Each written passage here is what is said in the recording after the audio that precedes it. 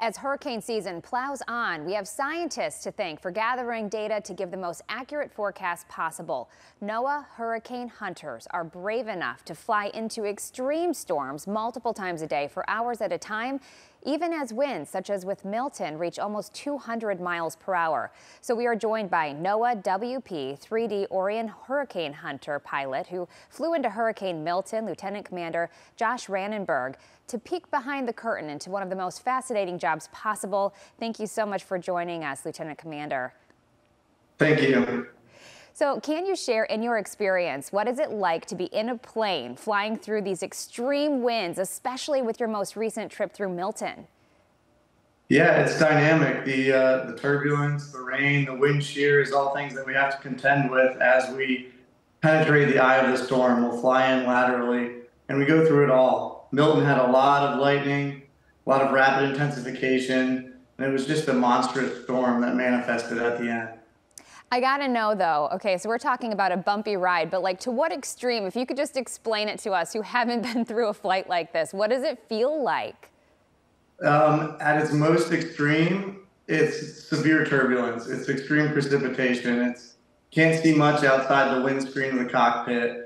You can really only focus on one instrument at a time. Some of the turbulence we hit in Milton was so severe that my shoulders were actually getting pinched in the shoulder straps. We had anything that wasn't stowed tightly in the aircraft becomes a projectile. So we do our best to strap in and secure everything before we go into the eye of the storm. All right, so what is the training process like to become a hurricane hunter? Because I'm sure you have to be trained to the extreme to fly these planes. Yeah, for me, I started in the Navy. I was a naval aviator for 9 years, and I transferred in. Once you get into the NOAA Corps and you're selected as a hurricane hunter pilot, we have a 2-year syllabus that requires a lot of experience for you to meet wickets in order to graduate and become qualified as an aircraft commander. All right, and bringing it down to a personal level, you said that with Milton, you had to evacuate your own family, I believe? Yeah, that's correct. This is one of the storms, the rare case where the storm is actually bearing down on my home. So while I'm tagged for flying 8 to 9 hour missions every single night, as the storm develops, I'm also worried about making sure my home is okay. My home is secure. My wife and my son had to evacuate. So they were in evacuation zone A, and they're fleeing with the rest of the city to get out of the way here in Tampa. And it's kind of hard to watch a storm that severe as it closes in on your home. It definitely ratchets up the stress during these missions. So when you're up in the plane, you probably obviously can't reach down and see if they're doing okay, right? No, not usually. I'm in the air for, like I said, up to 9 hours. So when I land, that's when I'll check in with everyone back home to make sure that things are okay. Okay. I relate just by when I cover tornadoes and there's a tornado warning, if it's headed towards my home or somebody that I know, it's so hard not to just text or call and make sure that everything is going okay at home. So thank you for going through that. I mean, goodness gracious. So when you're flying through the storm, I think we all have the question of what part of the storm are you flying through? So what's your path? What path do you take? Yeah, our profile varies depending on mission objectives. What does the National Hurricane Center want? What does the research scientist on board? What do they need?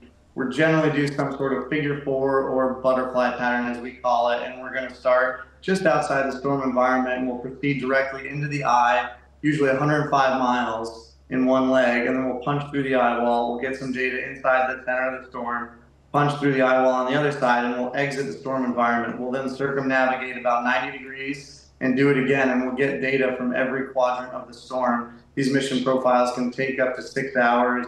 And by the time we take off and land, it's usually a 9-hour flight if you include the transit time. Goodness gracious. Okay, so why is it so important that we do this? Why meteorologists and researchers have to go through that rough ride?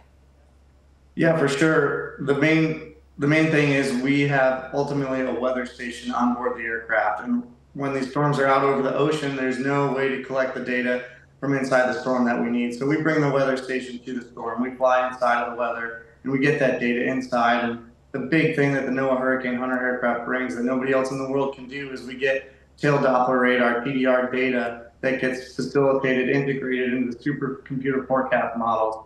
And it literally reduces the margin of error between a forecast and what actually happens. Not just for the storm that we're in that day, but for every storm in the future. So that research is critical to help save life and property before storms make landfall. So we get that data also by doing something called a drop sound. Could you explain what that is a little bit? Yeah, we use drop sondes they grab atmospheric data from inside the storm. So we'll drop these out of the aircraft. They can get some air column data. They're looking at wind, pressure, temperature, and all the things that a forecaster needs to quantify in order to really see what the storm is doing. And we'll be dropping these throughout the storm. One of the most important ones is when we get a fix on the center of the storm. Where is the lowest pressure, 0 knot wind center of the storm? And all the data, the surface data, is going to tell us wind speed, temperature, and pressure. That data will get fed to the Hurricane Center. Forecasters can see it. So they can see if the storm is progressing like they expect or if something is changing. So I can imagine that these planes are special planes. So you mentioned how it's a bumpy ride, but in your experience, what is the scariest moment that you've had flying through a storm? Has the plane maybe turned a little bit too far sideways, or what have you seen? Yeah, I'll say as a trained naval aviator and as a Hurricane Hunter pilot for NOAA, I'm trained to manipulate the aircraft and do exactly what I want it to do when I want it to do it. And it's unnerving being inside the storm when my aircraft weighs over 100,000 pounds. And we get kind of tossed around like a leaf in the wind. It might roll when I don't want it to. We might climb when I don't want to. We might descend when I don't want to. So yeah, it's a bumpy ride. It's very dynamic. But to be honest, inside the storm, there's so much going on that we don't really have time to think about being scared. We're just looking at the next step. Yes. Oh my goodness. So your adrenaline is pumping, but you're just focused on what you're doing.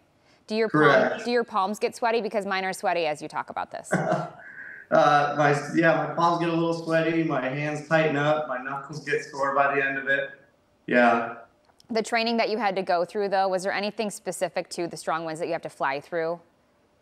Yeah, we have a hurricane aircraft commander syllabus that we need to meet experienced wickets for. You need to penetrate the eye of a hurricane 50 times before you're even able to look at possibly signing for a plane as an aircraft commander. You have an aircraft commander board that we have to go through, 4-hour oral exam where you stand up in front of the command and you have to answer questions and prove that you have the situational awareness and the knowledge base to operate this aircraft on a dynamic mission. So the syllabus is relatively robust. Yeah. Okay, this is my last question, even though I feel like I could talk to you all day. This is so interesting. When you go on a normal flight with your family or friends and you hit turbulence, are you just snoozing in the back like it's nothing? Yeah, usually I'll take a nap, for sure.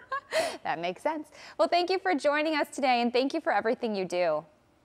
Thank you. Appreciate it.